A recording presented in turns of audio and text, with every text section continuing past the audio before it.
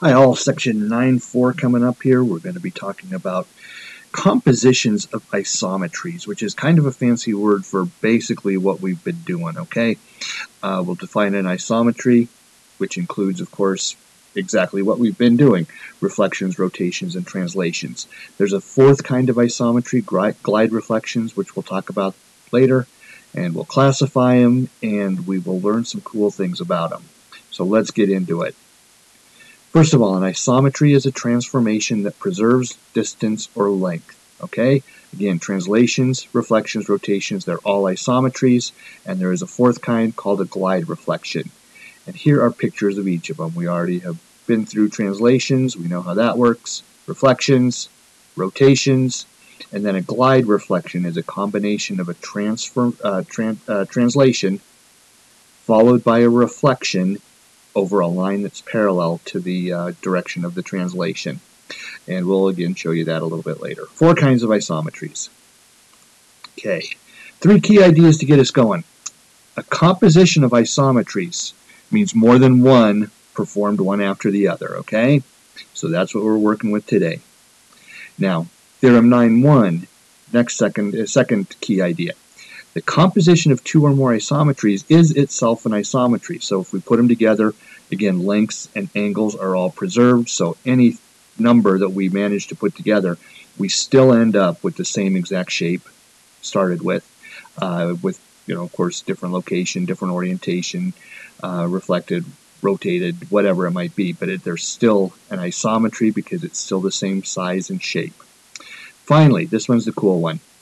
All isometries you can actually make as a composition of reflections. All right, we'll show you what that means here coming up right now. Okay, so Theorem 9.2 tells us that a composition of reflections across two parallel lines is a translation. Key idea here, okay? If we reflect an object over two parallel lines, one after the other, we're going to end up with the original pre-image being translated into the third image. I'll show you that. Okay, here we've got line M right here, line N, and those guys are parallel.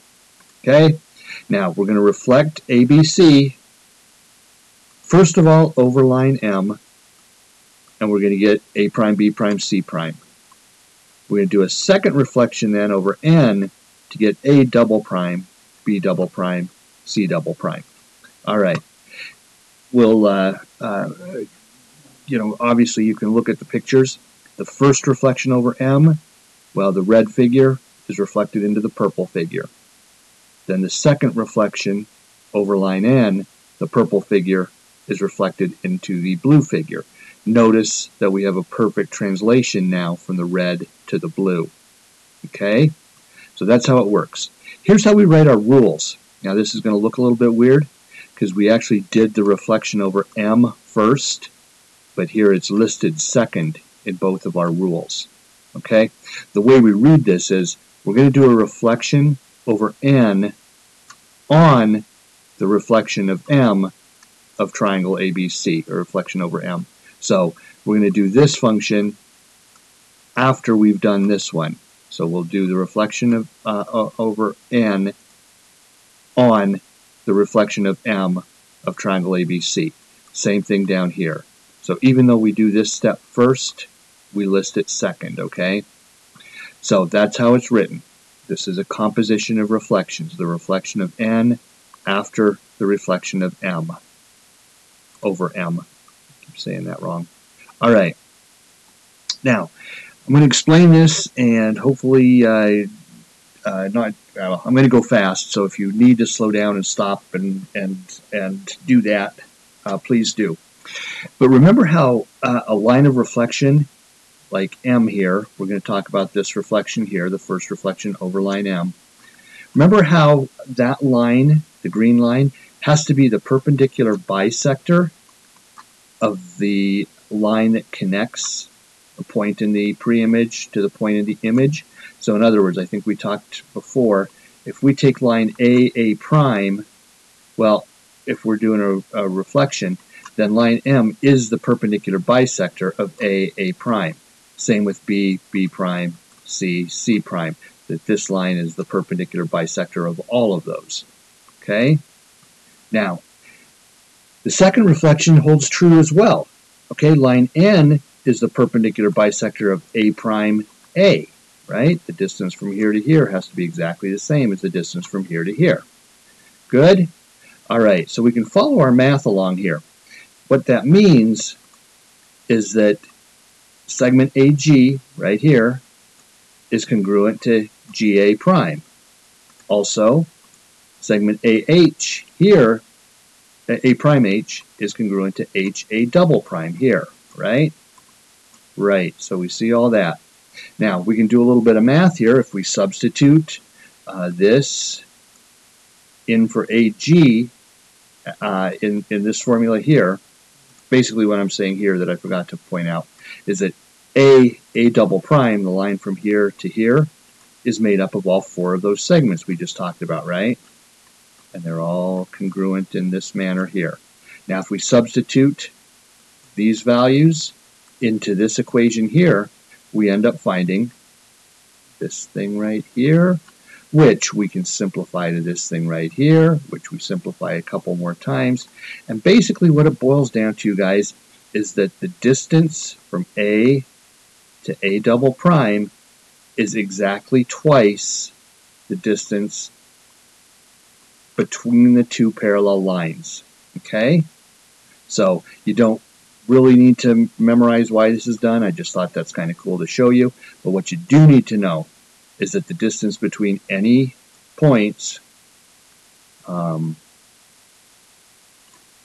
be exactly, between the point on the pre-image and the final image, will be exactly twice as long as the length of the segment between the two lines we reflected it over.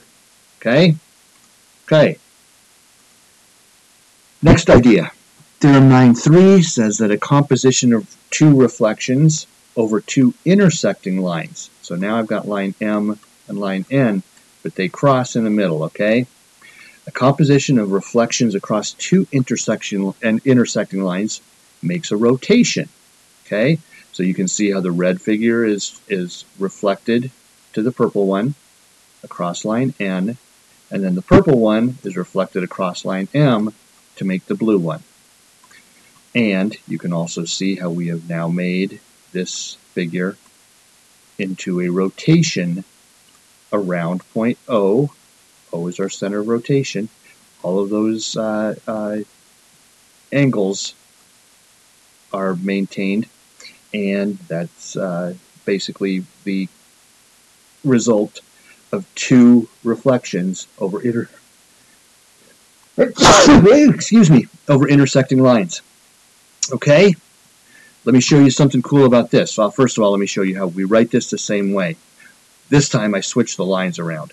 We're going to do the reflection over line M second. So we read this, the reflection over M on the reflection of N of triangle ABC. Okay? Or we can write it that way. Okay, so now I'm not going to go through this. You can read along with it if you want, but we're going to prove it kind of the same way we proved the thing about distances, that the distance between the two, the pre-image and the final image was twice the length of the distance between the parallel lines. Well, you can read along if you want to know. Okay, follow along. But basically what it comes down to is that we find out that the angle of reflection between the original point and the final point comes out to be exactly twice the angle between the two parallel lines. Okay, so if this is 70 degrees, I know that this angle of reflection is 140 degrees, with the center of reflection being point O. So just kind of cool stuff. I hope you're interested enough to follow along with what I didn't say there, but not essential. But it is essential that you know that the angle of reflection formed by, the angle of rotation formed by two reflections over intersecting lines would be twice the value of the angle between the two intersecting lines. All right. Now, finally, a glide reflection, our fourth different kind of isometry. Again, we're going to take our original figure, we're going to translate it in a certain direction, and then we're going to do a reflection over a line. And now notice that our line of reflection has to be parallel to the direction of the motion. Okay? So that's a glide reflection. And we're going to leave this up to you. What is this transformation going to look like? Okay? So, I'll actually got the answer on the next slide, but let's explain real quick. We're going to do a reflection across the line x equals 0, which of course is this line right here, is the y-axis. We're going to do a reflection over that line after we've done a translation of 0, -9 on triangle PQR. Okay, so let's do our translation first. Let me pick a color other than purple, green. Okay, so we're going to do the translation first. This means left and right 0. That means down 9. So we're going to go down 9 with every point over 0. So I go from 1 to -8 to get Q prime. And I go from 3 to -6 to get P prime. And I go from 7 to -2 to get R prime. Okay, connect the dots, coming up right here. Lines, make them green. Okay, so my reflected point, or translated figure is right there, following the first isometry. This part right here, okay? Then, after that, we're going to do the second part, the reflection across the y-axis. So now I'm going to choose red, and just like we were doing the other day, we are going to take these points and reflect them across the y-axis. Okay, so if I take R prime, that's 5 units over, therefore I must go to the +5 to make R double prime. Okay, from P I go from -4 to +4 for P double prime. And for Q I go from -7 to +7 Q double prime. There's our glide reflection, guys. I'll clear up the, actually no, I'm just going to go on to the next page because now you see them. Of course I flipped the colors around, but originally we went, in this figure we went from the red figure to the orange figure to the blue figure for our transformation. That glide reflection that's listed right there. Alright, so have fun. I will see you later.